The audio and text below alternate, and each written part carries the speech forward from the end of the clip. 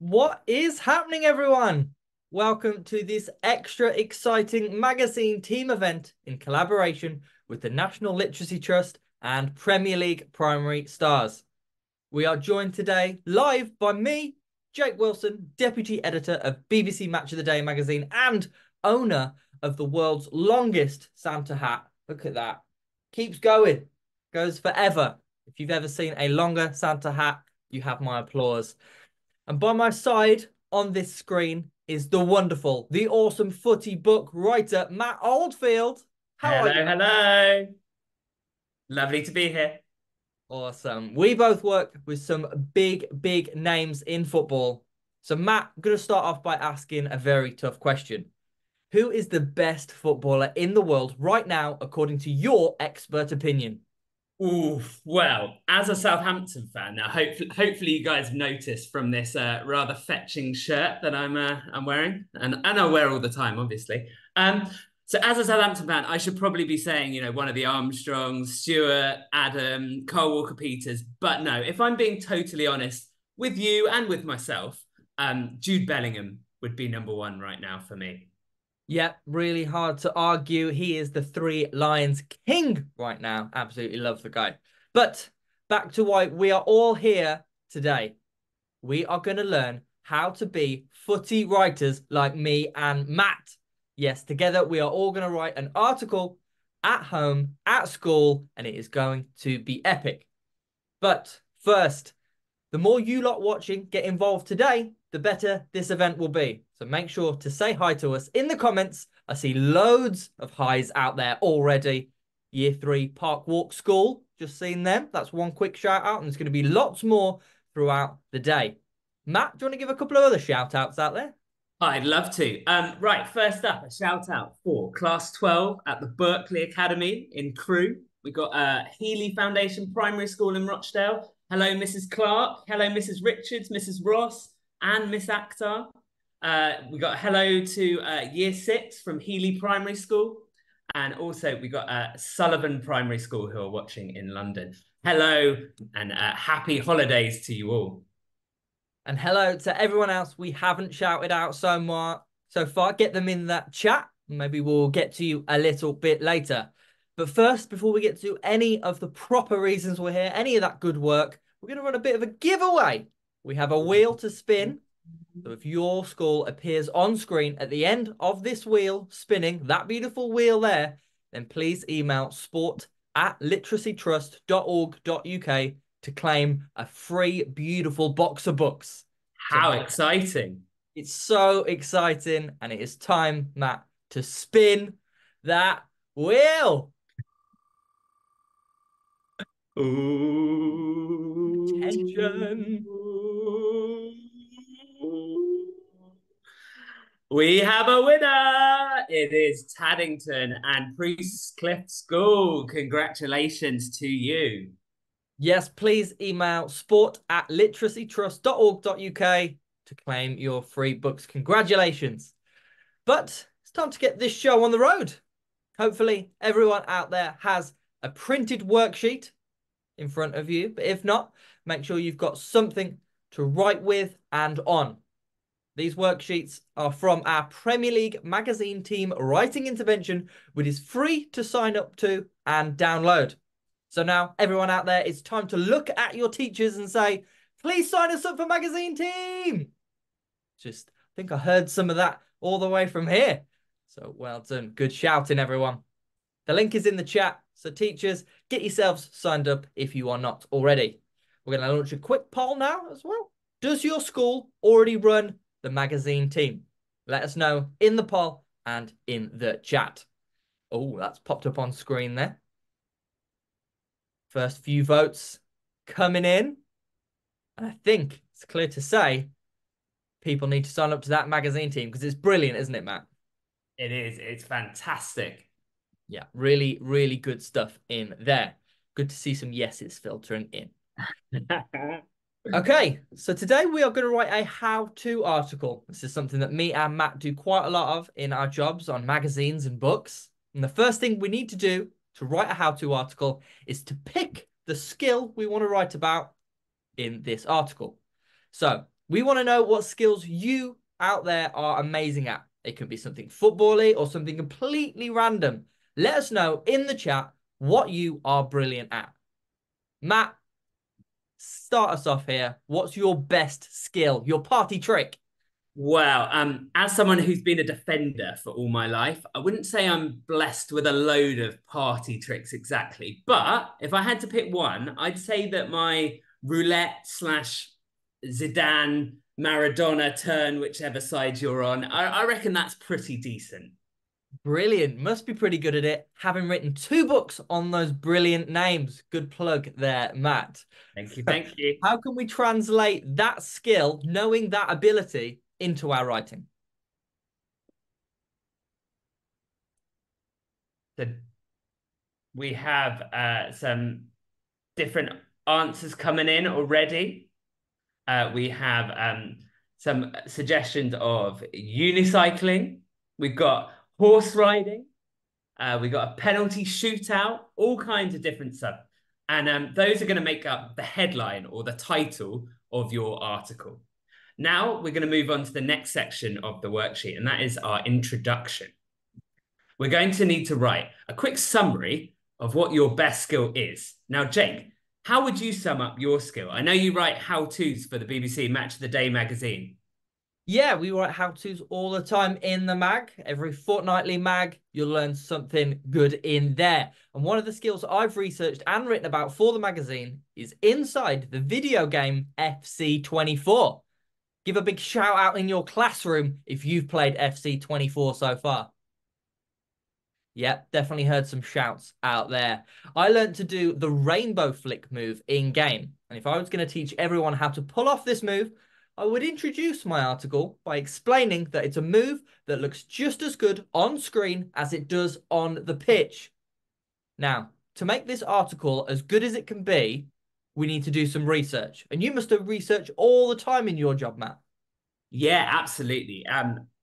If I'm lucky, I get to work directly with the footballers themselves and kind of do my research by actually asking them questions, which is way more fun and a lot easier. But if not, what I mostly have to do is collect all the information myself, and that means looking at books, websites, videos, podcasts, all kinds of different places. And as I'm collecting up all this information, one of the really, really important things for me is making sure that everything that I've got written down is true. Right. And so one of the things that I always do is if I find out a fact, an amazing fact, I make sure that I go and check it in at least 3 different places just to make sure that I can really trust that. This is also part of one of the fixtures on our free intervention Premier League magazine team. There's that magazine team coming up trumps once again. Yes, Matt is totally right. That research is super important. We need to make sure every word we write is exactly true. So, I've had a little bit of time there to think about our intro, and it needs to be short, but just gives a flavour of what is to come in that how-to article. But before we do that how-to article, we need to write an equipment list. Everything that they need for the skill in hand. And you don't need much for your skill, do you, Matt? Nope. Just a football, really. But it would be nice to have, a decent pair of trainers and a good amount of space to practice in. Definitely, definitely. We'll put that on the desirable list. Matt, let us know in the chat what you guys might need for your skills. So we saw a few there. We got a few more come through. Things like painting, art, rugby, fishing. Fishing's pretty hard to do if you don't have some water or a rod, or then otherwise you're just doing it in your bathtub. And I don't think you're going to catch much in there, are you, Matt? Not really, no. Other than maybe a rubber duck or two. I'd take it. I'd take it. So look forward to seeing some of those. Shin pads we've got there, really important. All had those kicks to the shins and we don't want it. Keep sending those in. Be great to read those. Next things next is our actual instructions. We have given you space on your worksheet for 5 tips. 1, 2, 3, 4, 5. And that is a very good start. If you need more steps or fewer steps, just go for it. Have fun. Now it is time to write those steps to achieve your skill. Don't forget your imperative verbs. Be bossy. Matt, what would your steps be? Lovely stuff. So I'm just going to read from this book, another little plug for you. So this is how we're going to do that Zidane roulette, whatever you like to call it. So number one, we've got dribble forward gracefully, looking like a king with all the time in the world. So there you've got dribble being the imperative verb we're using. Excellent. Step two, we've got as a defender comes in for the tackle, drag the ball back with your stronger foot. Step three, it's time to turn away into space. Use your body to shield the ball. Step four, as you spin around in a full circle, use your weaker foot to drag the ball with you. Step five, move the ball back onto your stronger foot and dribble away with a burst of pace, leaving the defender looking like an absolute fool. Brilliant, Matt. That is amazing stuff. And I'm sure that's a great example for everyone at home or at school producing some amazing work. We hope you've started your steps and got a bit of a skeleton at least. What's your next step though, Matt, on writing an article like this? Well, so having written the instructions for the first time, what we then need to go back is look at it again and again and again. Okay, so we're going to look at it a load of times and make sure that it's as good as it can possibly be. So maybe I'm going to change a word here or a sentence here. And basically, what we're trying to do is make it as good as it can possibly be and make sure it's nice and clear for everyone to understand. I bet you do the same too with your writing, Jake. Definitely. You write your article, but then drafting and redrafting is super mega important part of the process. It helps turn an article that is good into an article that is great. We cannot wait to see some of the drafts you guys at home are putting together, and I'm sure the final versions written up on your magazine templates will be completely different to what you started with. Please share your final pieces with us using the PL Communities hashtag and tag Match of the Day magazine, National Literacy Trust, and Premier League Primary Scars via your school or class's social channels. Now, the last thing to do before we produce our final draft is a special top tip. But first, Matt's going to do a couple more shout outs. Okay, a big, huge shout outs for Dunton Bassett, Howard Primary School. We got St Martin's Year 3 and Year 4, Park Walk School, Year 5, Chesterton, Year 6, IMZ School, St Gerard's in Birmingham, Holy Rory, all kinds of things. They're all coming in. It's great. Hello and happy holidays to you all. Lovely stuff. So many cool schools getting involved. Thank you all again for being here. The next, before we move on, is that top tip. As I mentioned, my top tip would be have some patience. Learning how to do a rainbow flick on FC24 isn't the easiest move in the world. You have to have the right player and the right circumstances. So if you don't get it right your first couple of times, don't worry. It will come good and you will feel great. Matt, what would your top tip be? So mine would be don't take your eye off the ball, especially when you're learning and you're practicing that roulette, that Maradona Zidane turn. When you're first mastering it, really important to keep your eye on that ball. But obviously, when you become a master like Zidane or Maradona, then you can do what you like. But to start with, keep your eye on the ball. Brilliant advice again, Matt. We've got some further ideas that have come in for the equipment you might need for your activities. Woolen hook. Not sure what that one is. Maybe maybe Matt knows. Football Knitting? boots. I think that's knitting. Oh, brilliant. Yeah, well, that makes a lot of sense. Knitting is great. So many cool people doing knitting these days. We've got a hoop and space for basketball. Brilliant. Can't throw it into nothing. You have to have somewhere to throw it in. Thank you, Holy Rosary, for sending that one in about basketball. Yeah, if you could share your top tips in the chat as well, we'll try and get to a few of those. Share that advice and make we all learn and create even better pieces. But we've got one more surprise. You might have your whole article in hand, but we thought we might do another book giveaway. Whoever gets Why not? picked by the ball here wins a box of books for that school. So, Beth, if you want to get that wheel back up, thank you, Beth, behind the scenes, sorting things out. And it is time to spin that wheel.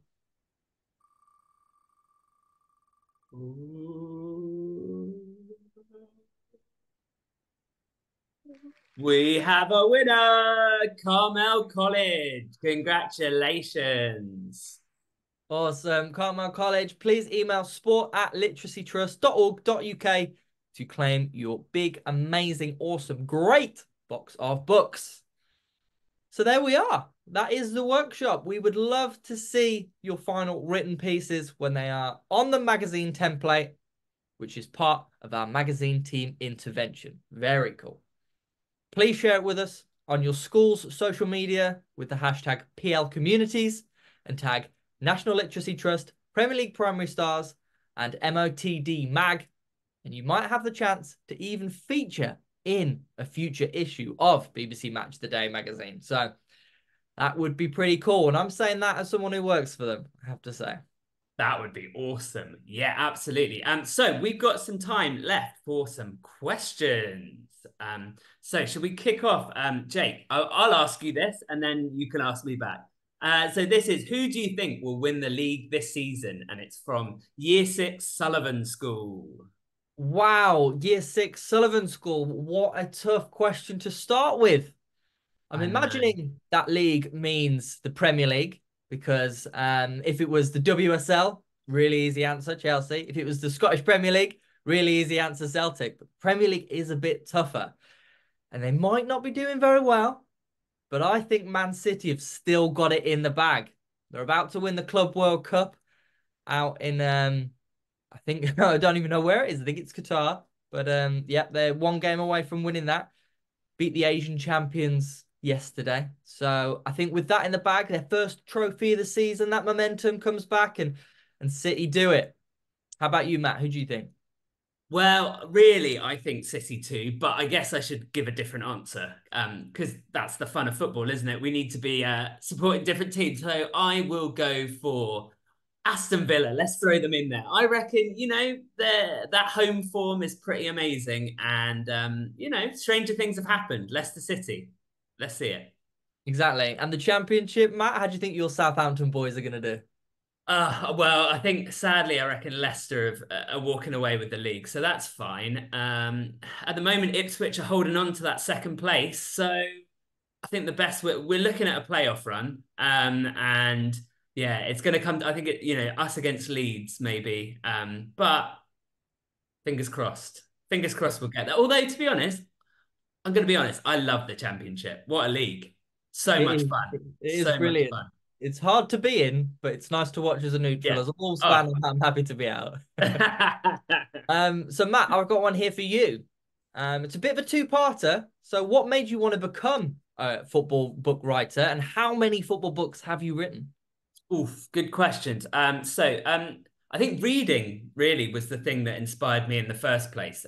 Reading great books when I was young and just thinking to myself, wow, how cool would it be if one day I could be the person, writing these stories and, producing books that people could see in libraries and, enjoy. So that's probably the main inspiration for me was the reading in the first place. In terms of number of books, I'm going to be honest, I've slightly lost count.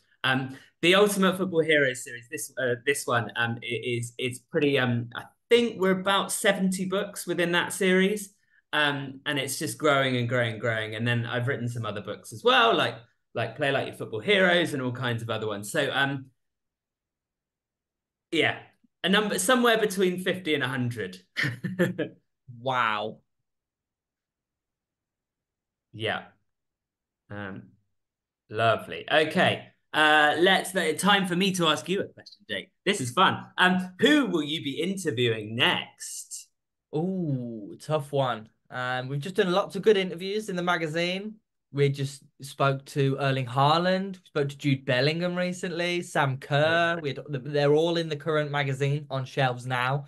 Next, we've been having a lot of chats with Mary Earps, his agent, the England Lioness goalkeeper who just won Sports Personality of the Year. Very well deserved last night. And we'll be speaking to her in the new year. So I think Merpsy's next. What a cool job you have, Jake. What a cool job. It is cool. It's a lot of hard work. You have to do a lot of writing, lots of emails too, but it is pretty cool when you get moments like that. Yeah. Right, Matt, want to know next. If you've written 50 to 100 books, you don't look 100 years old, I have to say. So I Why, want thank you. so I want to know how long it takes you to write a book. Good question. So I think when I first started writing books, which although I don't look 100, was actually 10 years ago. So it's been a little while. When I first started, obviously, whenever you first do something, it takes a little bit longer. You kind of have to get used to what you're doing. So those first few books that I wrote, like the Gareth Bale book, I'm thinking, and a few others, those did take me a bit longer. So they were probably more like 6 months to do all of the research, get all that information that we were talking about earlier, and then to obviously write and rewrite and do all the drafting and stuff. Whereas now, because I've been doing it for quite a while, and the series, there's a kind of style to the series that I know quite well, probably more like 2 months or something like that to do the whole thing. So Awesome. yeah. Wicked. And Matt, there's another one come straight in for you. This one is from Mr. Challinor at Howard Primary School, and he wants to ask, what tips would you give his class when they have a block in their writing? Oh, great question, Mr. Challoner. I think two things. One of them is slightly difficult when you're in a class at school, and that is to maybe sometimes taking a break from what you're doing can actually help, to get a bit of some time outside, running, playing football, whatever, just clears your mind and all of that stuff. That I know that can be a little bit hard in a school classroom, but hey, taking a little break can help. The other thing is that I think it's really, really important to kind of take the pressure off and to just think of it as if you can get to the end of that story, no matter how happy you are with what you've got so far, that in itself is a really great achievement, something you can be really, really proud of. And then, just as we were talking about earlier with that drafting and redrafting, you can go back and make it as good as it can possibly be. So I think it's so much of it. It's just about getting something down and getting to the end and feeling proud that you've got that far. And then you can go and make it a whole load better. Totally. That's a great advice. It is all about you write your article and then you sort it out later. You almost have to do the second bit as much time as the first bit, don't you? Absolutely. Yeah, yeah, yeah. I've got a question for you now, Jake. This is a good one. Who is the most famous footballer you've met? Oh, that is very tough. Done lots of good interviews. One night I interviewed Rio Ferdinand, Thierry Henry, Harry Kane, Peter Crouch, Mo Farah. I interviewed them all in the same night. So that was pretty cool. But my favourite, Matt, was one day I spent hanging out in Manchester on a football pitch with Kevin De Bruyne, the Man City star. So that was really cool having a chat with him just before City won another Premier League title. And did you get to play with him? No, Did you show off your skill? did not risk injuring Kevin De Bruyne. Imagine putting a sliding challenge in and Kevin De Bruyne's injured and Man City don't win the league. I could not handle that sort of criticism. So that's very good. Matt, another question for you. Year six at Sullivan want to know what your next book's going to be.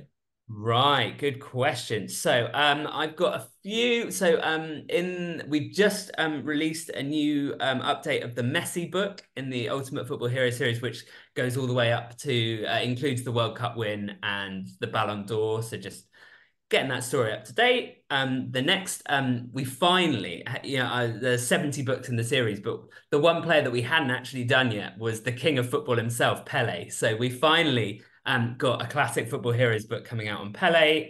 That will be in January. And then after that, the next kind of current hero is Man City and Argentina star. Putting pressure on you, Jake. Come on, come on, come on. Julian Man Alvarez? City. Very good. Yes, Julian Alvarez will be the next. Put you on the spot there, didn't I? Yeah. Really did. I was like Nicholas Otamendi, but no, that was a long time before. He's at Benfica these days. Lovely stuff.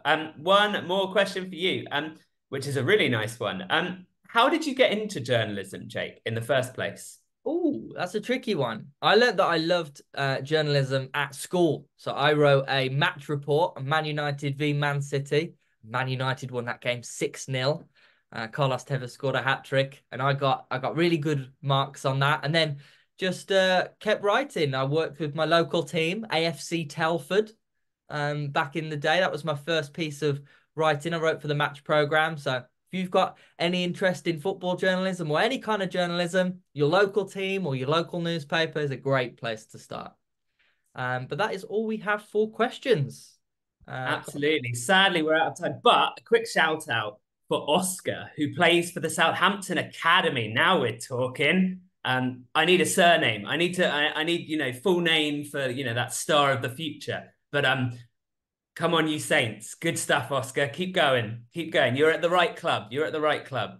Wicked. The next James Ward-Prowse, I'm sure, there, Matt.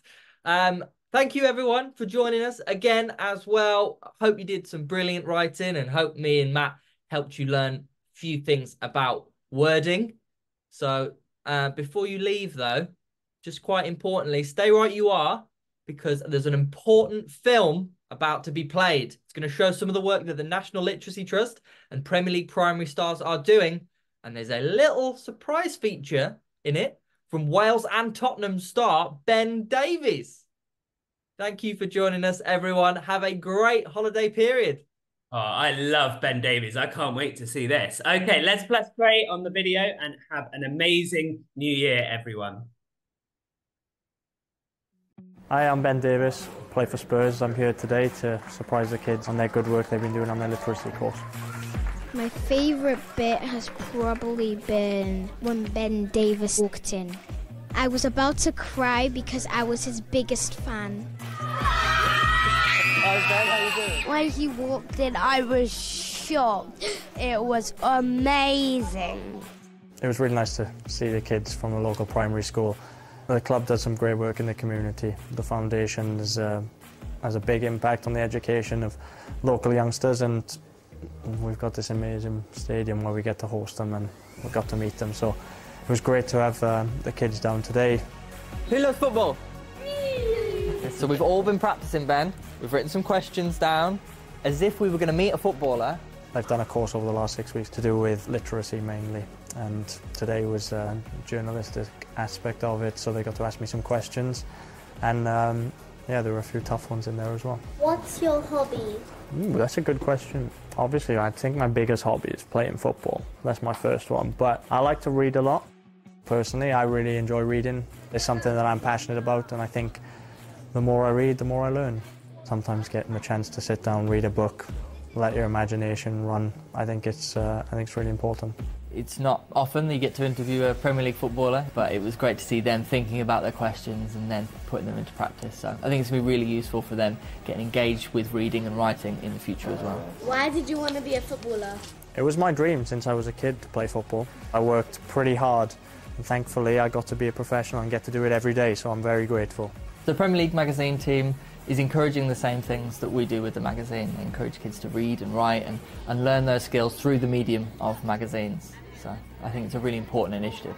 Oh, it's been amazing. I mean, we've had a lot of pupils that before the programme, some of them weren't enjoying literacy as much as we wanted them to, and just having a coach come in and deliver these sessions, to get them inspired, I think it's made them really enjoy literacy. Can you scoff a hot dog down in 30 seconds? Could I scoff a hot dog down in 30 seconds? Yeah, I think I could. If I was hungry, I think I could do it in 30 seconds. The idea is that we take 10 pupils or so and work with them in an intervention group setting and then try and progress from there. I think the Literacy Trust have done a very good job, along with Premier League, at creating the resources for the Premier League Primary Stars programme. I think it's a great initiative that everyone should be using.